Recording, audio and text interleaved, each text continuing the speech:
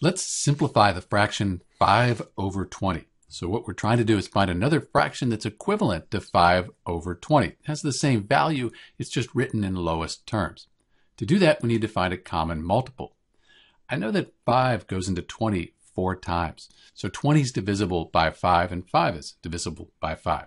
So if we divide 5 by 5, the numerator there, we get 1. If we divide 20 by 5, we get 4. Because 4 times 5, that's 20.